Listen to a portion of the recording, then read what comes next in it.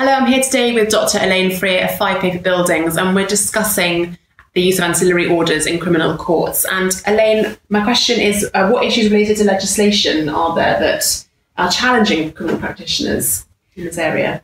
All ancillary orders are based on statute.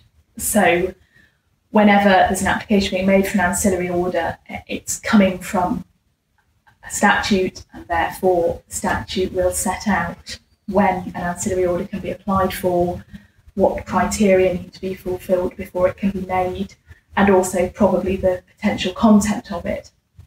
So in order to be in the best position to get the best result for your client, you need at least some familiarity with the underlying legislation, but a lot of it is very complex. For example, legislation on football banning orders is labyrinthine. There's lots of different scenarios in which the Crown can apply for a football banning order, and so it's unlikely in the 5 minutes before a hearing you'd have time to fully assimilate all of the things you might need to know about football banning orders.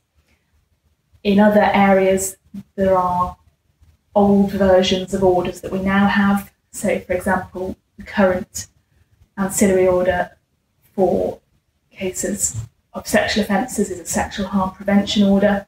But prior to 2003, it was a sexual offences prevention order, but they had different criteria thresholds.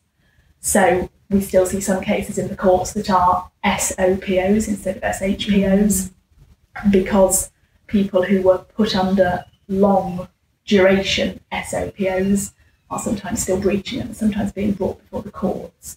So there